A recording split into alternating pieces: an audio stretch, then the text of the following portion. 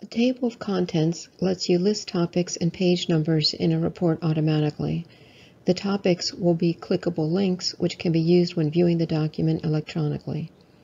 There are two steps to creating a table of contents.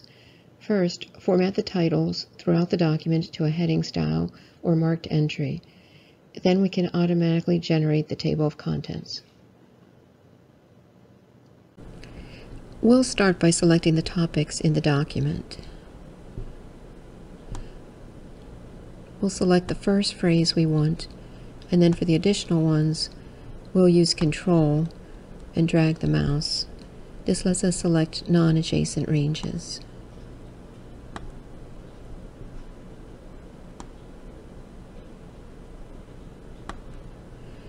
Then from the Home tab, we'll choose a heading style. We'll choose Heading Style 2. Now we'll position the cursor at the top of the document where we'd like the table of contents to appear. From the References tab, we'll click Table of Contents and we'll choose a style. Notice how the table of contents appears gray when we have our cursor placed over it. This indicates that it's been put in as a code, and the page numbers will appear automatically.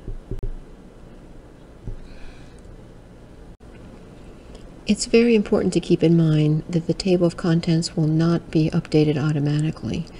Therefore, if there have been any changes in the document, you'll need to update the table of contents. You can click in it and then use this button, Update Table, to update it, or you could have pressed the F9 function key. If only the pages have changed, click OK. But if there have been changes to the topics as well, then click Update Entire Table, and then click OK.